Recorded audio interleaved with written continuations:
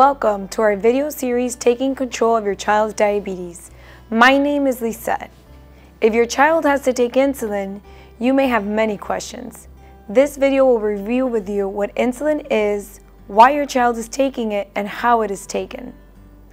It'll also go over the different types of insulin. Let's first discuss what insulin is and the role it plays in the body. Insulin is a protein hormone made in the pancreas by the beta cells of the islet of Langerhans. The pancreas is an organ found behind the stomach.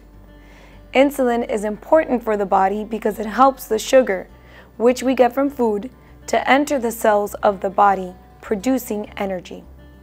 When there is not enough insulin made by the body, a person with type 1 diabetes has to receive insulin injections. Injections are given because stomach acid would destroy the insulin if it were given by mouth. There are 4 types of insulin. The doctor will determine which type works best for your child.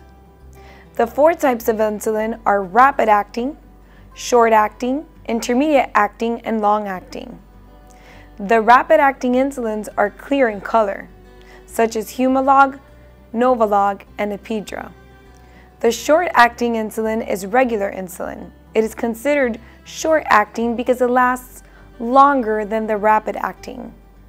Examples are Humalog, Novolog, and Epidra as well. The intermediate insulin is cloudy in appearance. Examples are NPH, Insulin N, or Novolin. The long-acting insulins last for 24 hours and should not be mixed with any other insulin. Examples are Lantus and Levemir. You may ask, what is the difference between the different types of insulin? All insulins are grouped according to 3 criteria. Number 1, when it starts to work, the onset. Number 2, when it works best, the peak.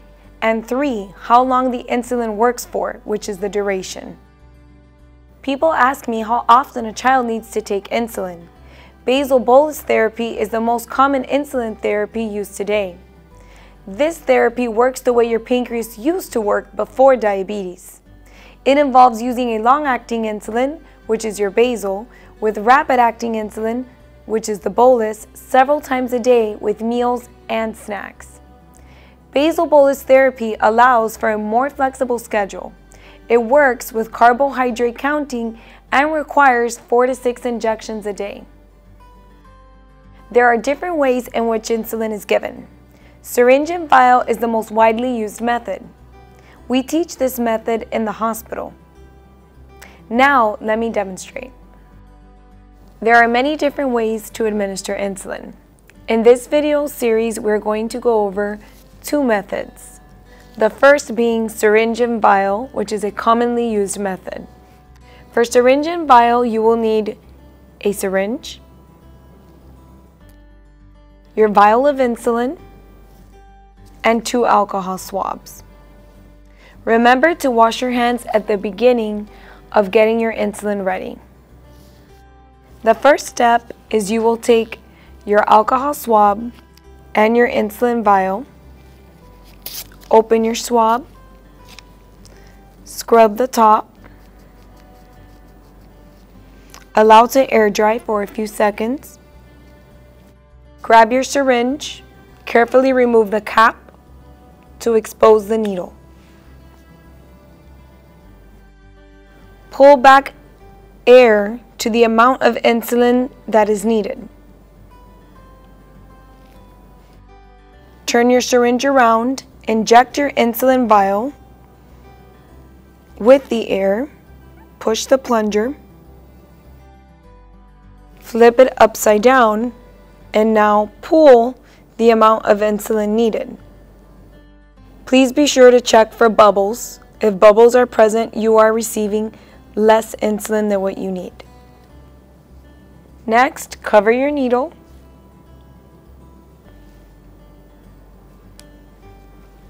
So that you can pick an injection site and clean it on your child. Injection sites can be the back of the arms,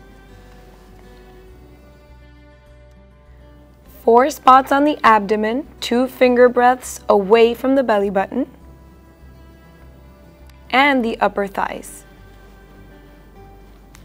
In this example, we're going to use the upper arm for demonstration. Take your alcohol swab and scrub the back of the arm. Allow a few seconds to air dry. Once dry, pick up your syringe, remove the cap carefully. Pinch up the fat of the back of the arm. Insert the needle at a 90-degree angle gently. Once the entire needle is inserted, push on the plunger to deliver the insulin. Count to 10 before releasing the fat and removing the needle. Dispose of your needle appropriately in your sharps container.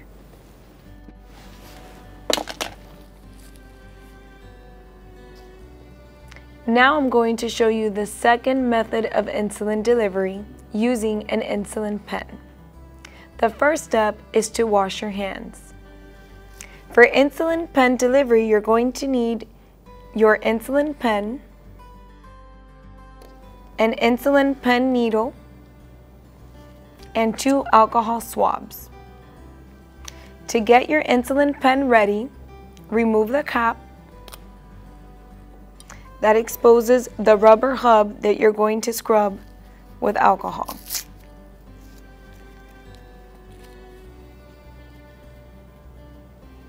Allow to air dry for a few seconds, then grab your pen needle and carefully remove the paper wrapping.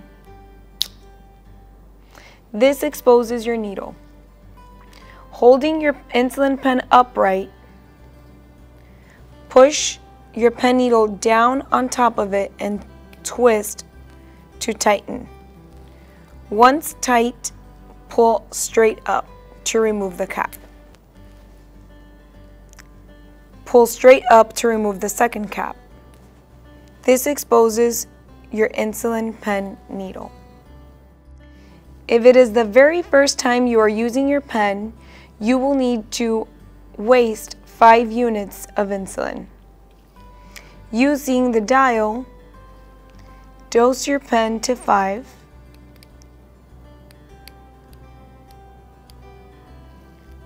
Hold it straight up and push on the plunger until it reaches 0. You should be able to observe a drop of insulin or a squirt. This means your insulin pen needle is ready and free of air. If it is not the first time you use your insulin pen, you will only have to do these steps, wasting 2 units of insulin. To hold your insulin pen, use your 4 fingers to wrap around it and your thumb to push the plunger. When getting ready to inject, assure that the window where the dose is displayed is facing you, so that you are sure once you push the plunger, which will deliver the medication to your child, it goes all the way to 0 before you count to 10. Pinch up the skin on the thigh, insert the needle gently at a 90-degree angle and with the window facing you. Once the needle is completely in, push down on the plunger until you reach 0 and count to 10. Release the fat of the thigh and remove your needle. Once you are done injecting the insulin into your child, use your big cap to cover the used needle. Once your needle is covered, unscrew the pen needle from your insulin pen and dispose of appropriately. The thought of giving an injection might be scary at first, but with practice, giving insulin becomes easier. So now you know about insulin and how to use it. Remember, we are here for your child and to support you. If you have any questions, do not hesitate to contact your diabetes team. Please continue watching this video series to learn more. And thank you for being an active member of your child's diabetes team.